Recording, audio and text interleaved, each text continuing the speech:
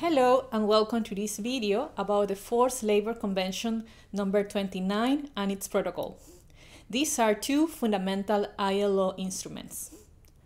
Although forced labor is universally condemned and prohibited in the legislation of most countries, forced labor practices persist all over the world and still need to be addressed.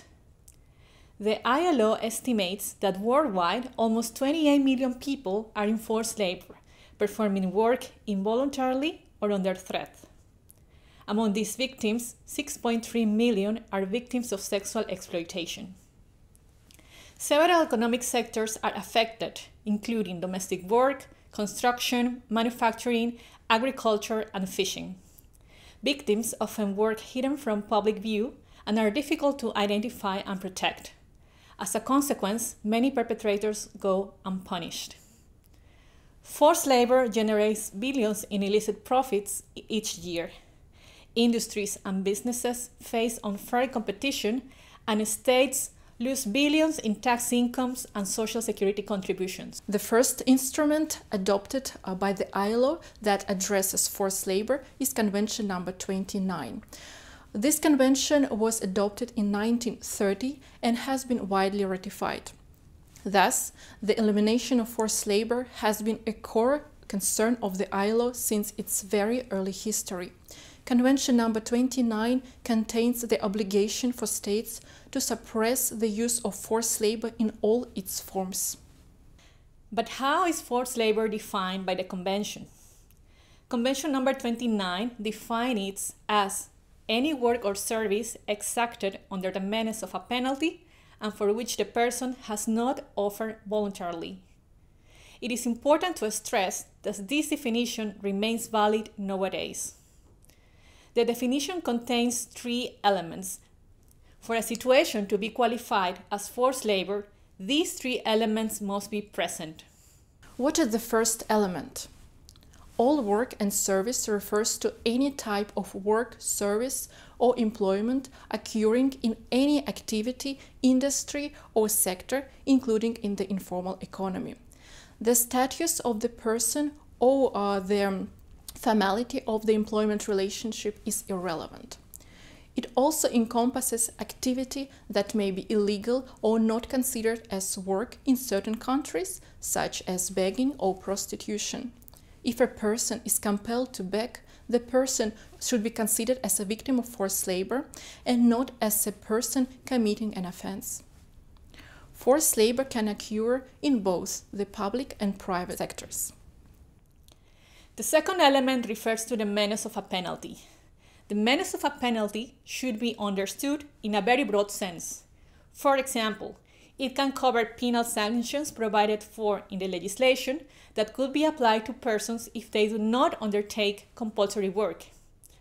It covers also a wide range of means of coercion used to compel someone to perform work against their will: physical violence, threats or retaliation, denunciation to authorities, etc.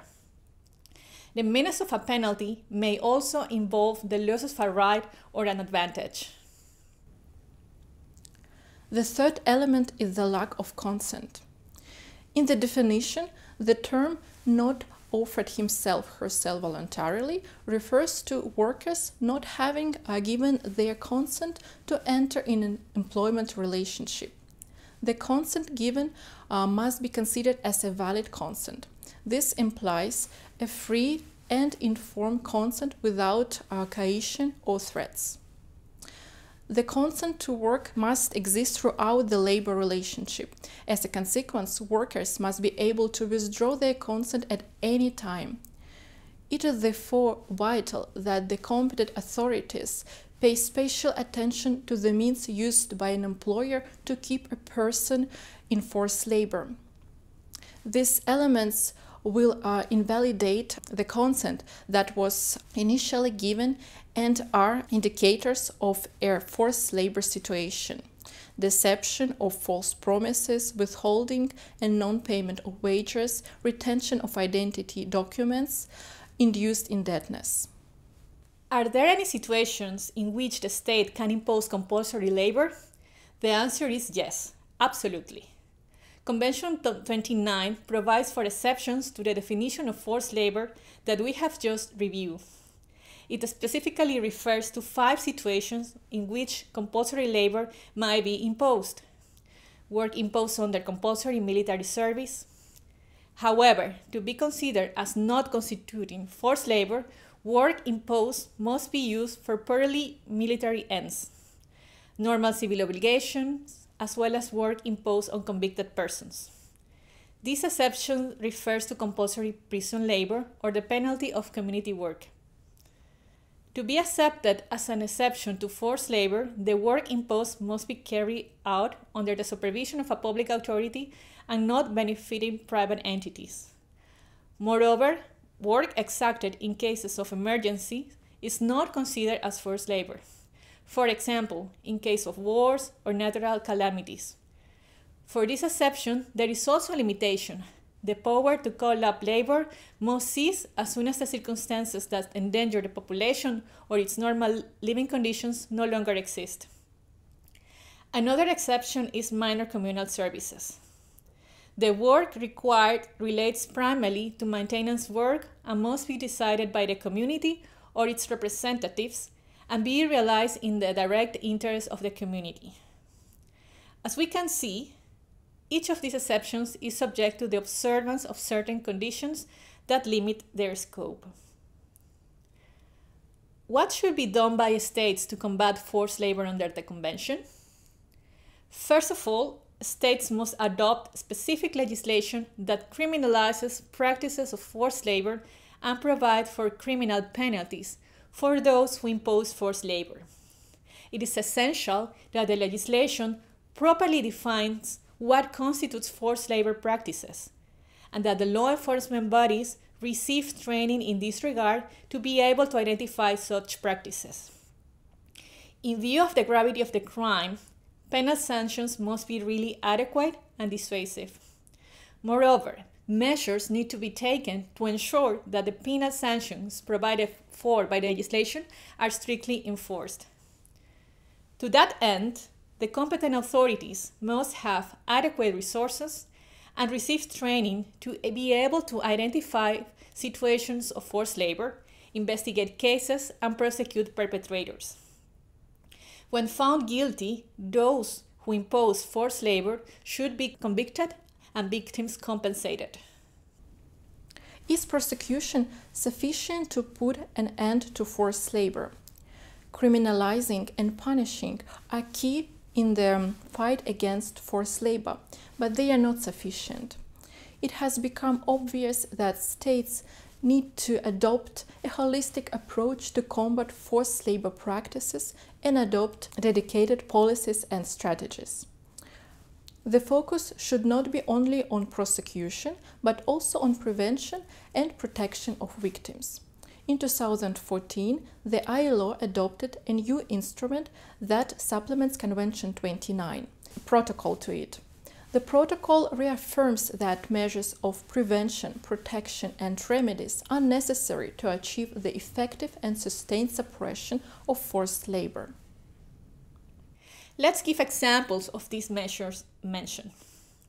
The protocol requires states to develop and adopt a national policy and a plan of action to combat forced labor, with systematic action being taken by the competent authorities for their implementation.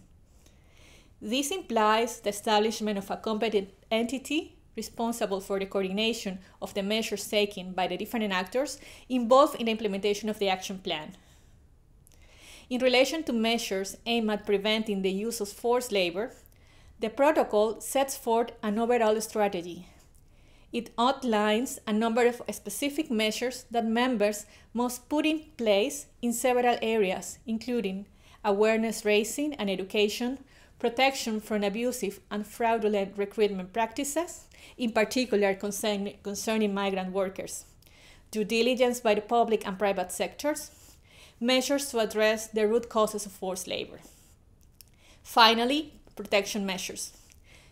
Victims must be placed at the center of the efforts to combat forced labor. Victims need first to be properly identified by the authorities and removed from situations of forced labor. The protocol also requires states to take effective measures for the protection, recovery, and rehabilitation of victims. This implies short, medium, and long-term measures in relation to accommodation, healthcare, social and economic assistance, protection of the identity and safety of victims, etc. In practice, many victims of forced labor face legal and other obstacles that prevent them from accessing remedies. The protocol specifically requires states to take measures to ensure that victims have access to appropriate remedies, such as compensation, irrespective of their presence or legal status in the national territory. Furthermore, victims of forced labor should not be prosecuted or punished for their involvement in activities which they have been compelled to commit. In conclusion, forced labor is not a phenomenon from the past. Also, it has ancient roots in history. Forced labor practices exist today in many different forms and in all regions of the world.